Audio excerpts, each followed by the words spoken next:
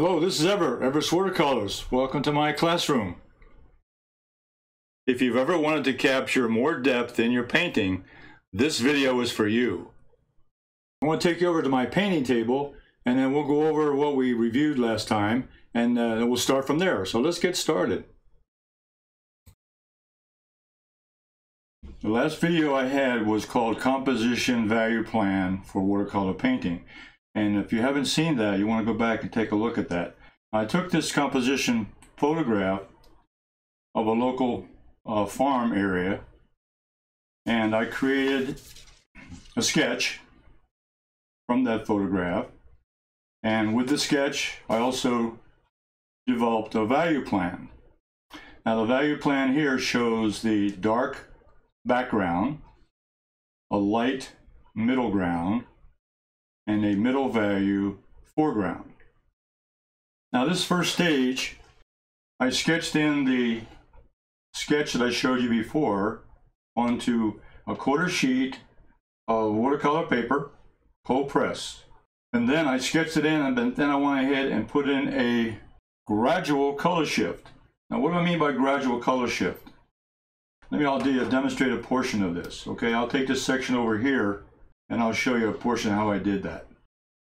So I'll take a plain piece of paper and I'm going to mix up 3 colors. Lemon yellow. And I go into an area that I want to start painting, and I'll put that lemon yellow right in that spot where I want to start. I rinse out my brush, change color. This time I'll move to a green number 1. Notice I start out to the side of that, then I bring it across the other color so they blend. And I'll do that one more time. I'll take a light blue, in this case a cerulean blue, a light blue,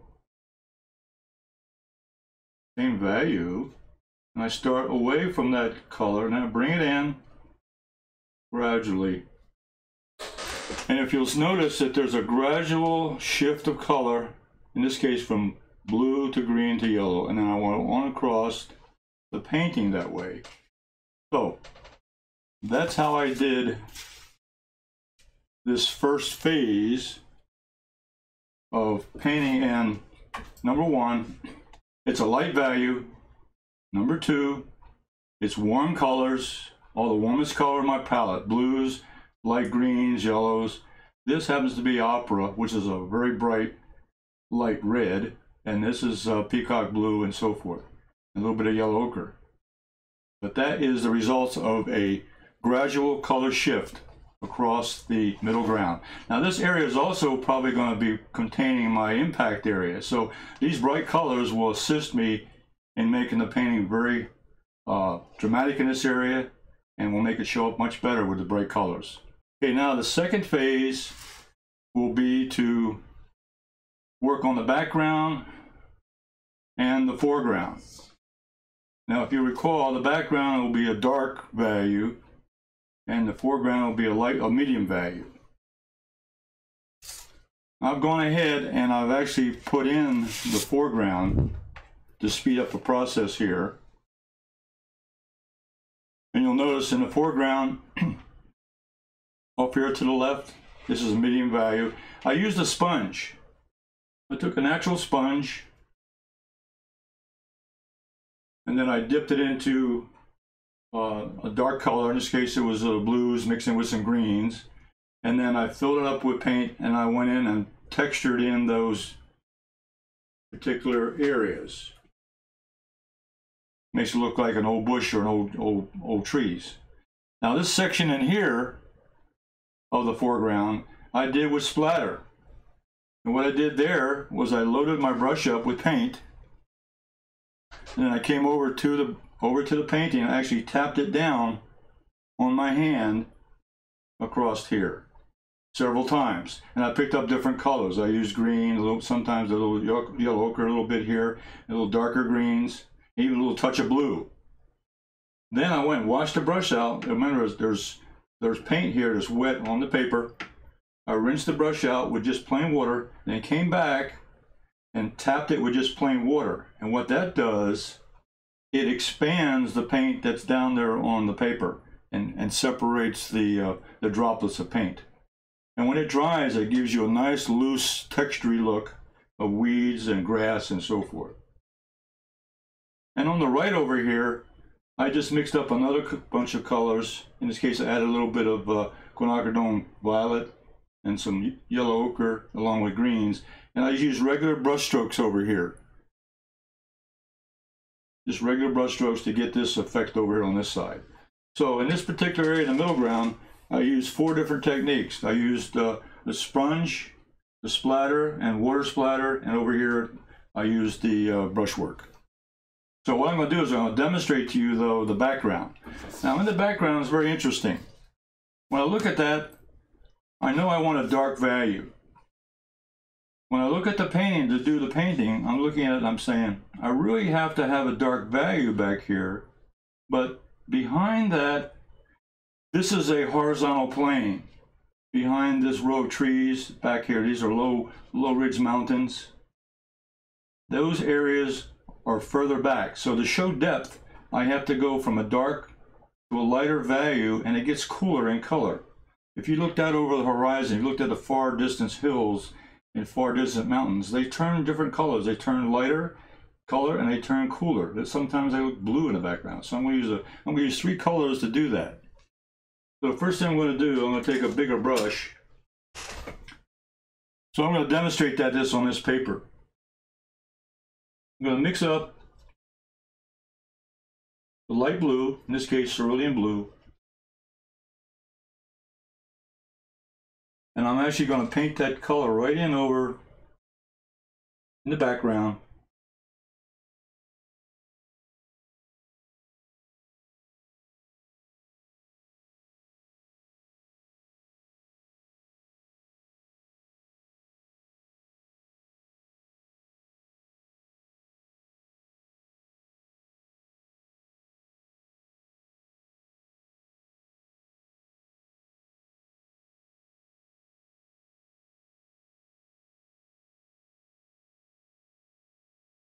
Okay. Now what I'm going to do is I'm going to put the hair dryer on to dry that.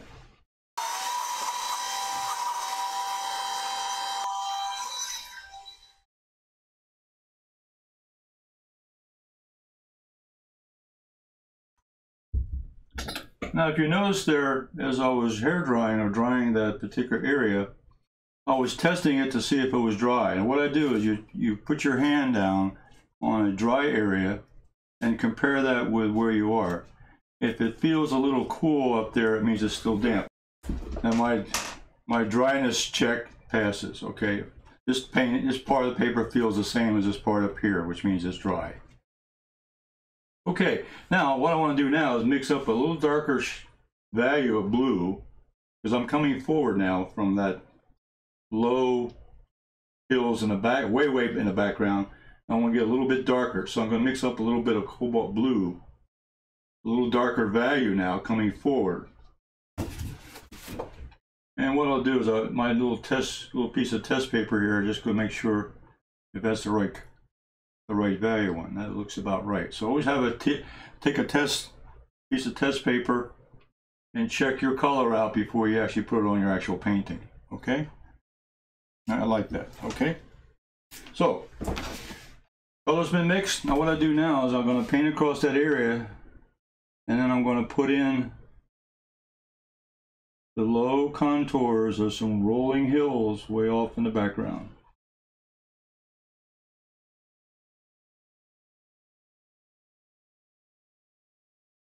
And come right on down to just before I reach that middle ground.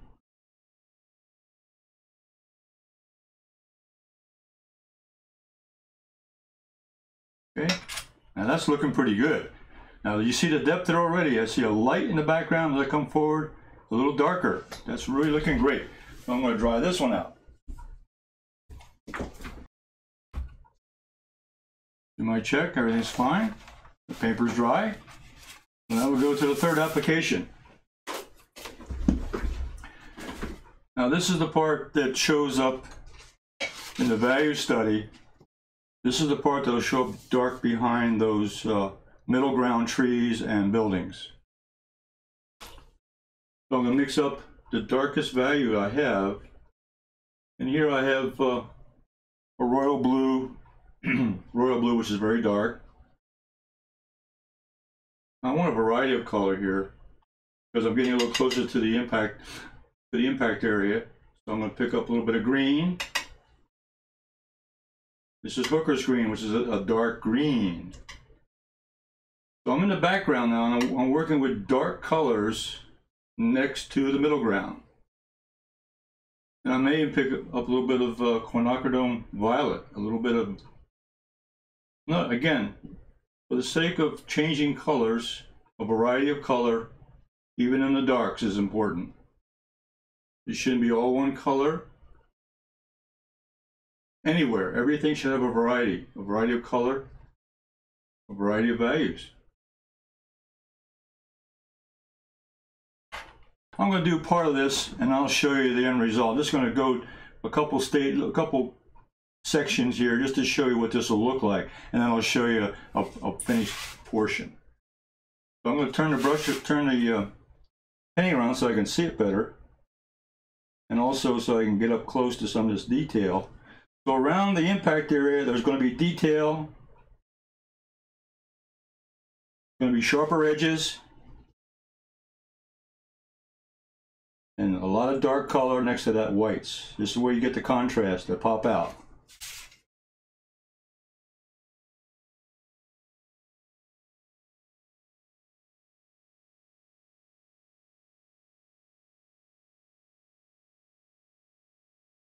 And up here, as you go into the other color you have down, this is where your variety of shapes and sizes will help.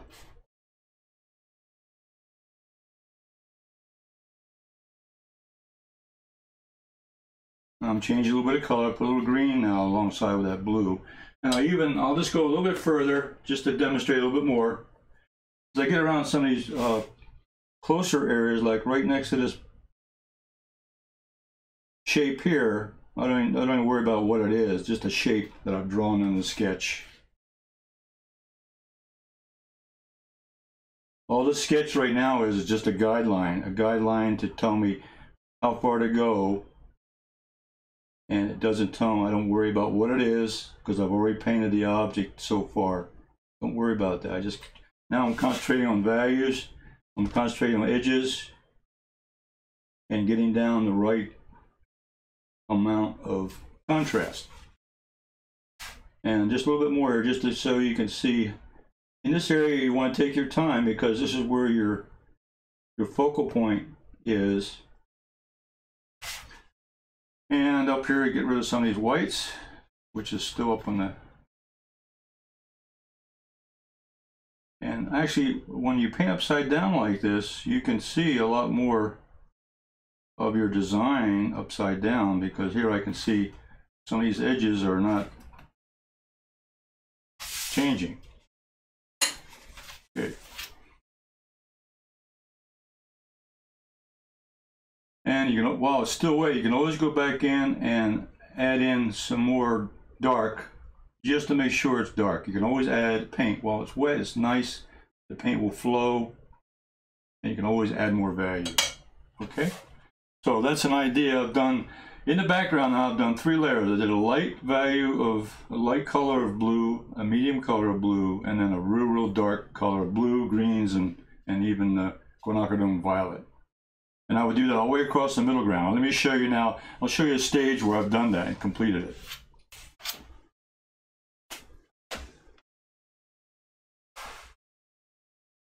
Wow, look at the difference. Now you can see where the middle ground, all these light colors, and now right behind that is the dark color behind it, and then of course the low-lying hills behind that. Okay? So that demonstration there shows you what happens when you put that dark against the light, which is what my value study. My value study showed I wanted a dark value behind the light, and then behind that dark value though, I've also noticed that because it's a horizontal plane, I need to go back with lighter colors as I go back into the distance. Okay, now, while I have this part of the section done, let me discuss also how I prepared and how I finished the ground. We did the middle ground, we did the background, we did the foreground, but we had this whole area of pasture area here in the middle. So what I did here was I used spray bottles. I have 3 spray bottles of different colors. I have a yellow, a green, and a dark green. And I sprayed them down to show me a light to dark value. So I went from a light value here and moved forward to a darker value as I came forward. Okay. Let me demonstrate that to you. I'll take a piece of paper and show you how I did that.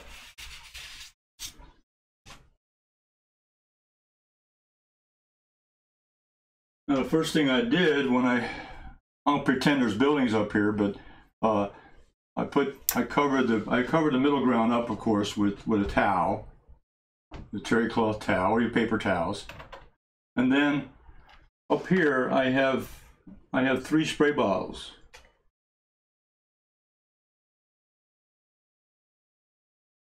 I have a yellow and I have a yellow ochre. I have the yellow, just the same as my palette, the yellow, lemon yellow, then green number 1. And then green number 2. These are all on my palette, but I put them in a spray bottle. These are the finest spray bottles that you can use. Right? Now mix it up with water. Now the first layer, I'm going to go across right from that middle ground, and I spray across. That's the first value. Okay. Now let that dry just a few seconds, and then I come back with the next color, which is green number 1.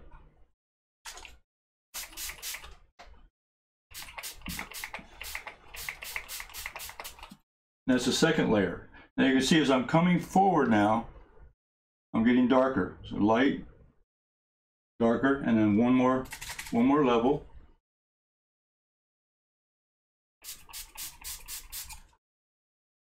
And that's even darker. So as I come forward on the ground, okay? So that's a quick demonstration of using a spray bottle technique to add the ground to the painting. So I use the yellow, the green, and the darker green down here across. Now the last stage is going to be put in detail. And I think this is probably the fun point. I'm looking forward to showing this part. Let me show you what's happened here so far, what I've done. I've taken this painting a little further along, and you can see here I've added, in the middle ground, I've added some darks and values. What I've done is I've added the shadows, which pulls out some of those light colors. I've added, also look how it was painted. I have a light against dark and a dark against light, and then this dark value is against this light value, and that light value is against this dark value. So alternating those colors, darker colors, pulls out those particular objects. Over here, these are light value, then you get a little bit of dark value back here. But that dark value in the background really pulls out those light colors in the middle ground. Okay. Then I added these fence posts, and I also painted in right now the starting point of the fence line here in the foreground. Okay, now let me show you a few things here that we can add to this. This is almost, I would say this painting right now is about, I would say 80%, 85% complete. And I did add the sky in up here. You see the light and the darker value here and down to a light value just above the skyline. And I've already put the ground in. Now let's go and look at what details. You could spend a lot of time on a painting at the end on finishing touches, but I'm going to show you just a few things here. I put in this fence line, and basically I can improve on that just slightly. Let me show you a couple little pointers here.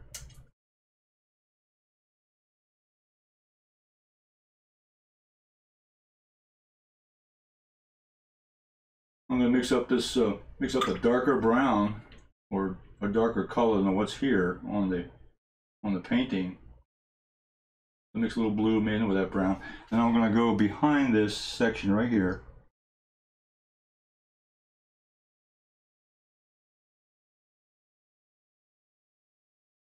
And I can make this look like it's The other log is coming inside of that.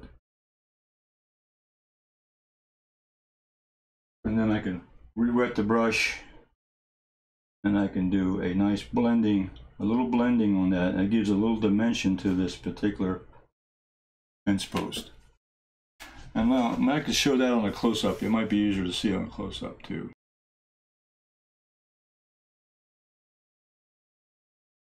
There. As I bring that in, you can see the little, just a little dimension on that particular fence post. Makes a little bit of difference. But these are kinds of details you could do on a final painting to really bring out some factors. Another area,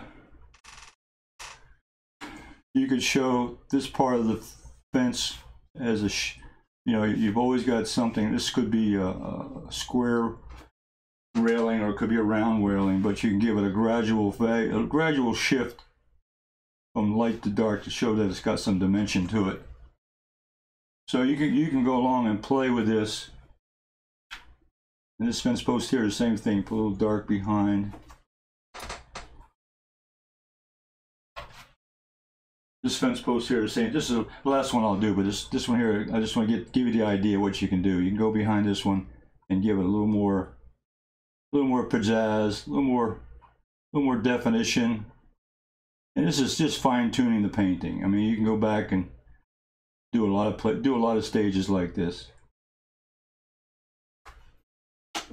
And this is what makes the paintings interesting, makes them pop a little more.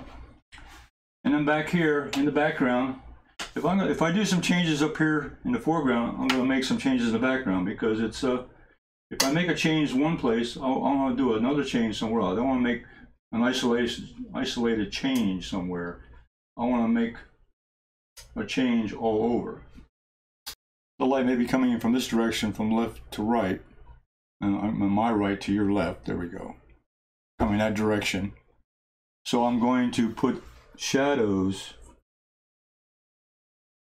indicating a shadow pattern, indicating this direction of light. And I could add that up here in the fence line.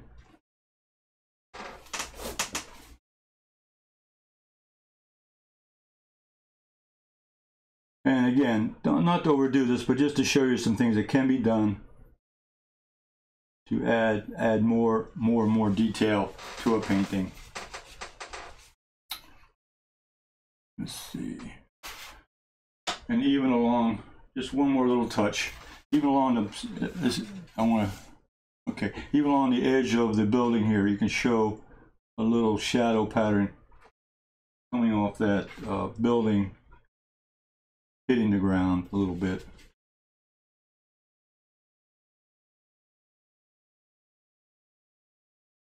And I could do this all along here, showing little shadows coming off these particular areas. Okay.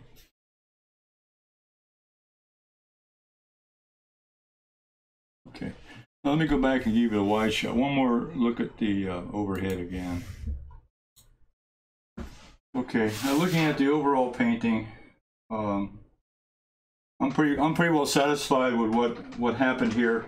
The end result was that I wanted to show depth in this particular painting by having a dark background and a medium foreground. Now the last thing I do before I leave today, I want to show a final check I do.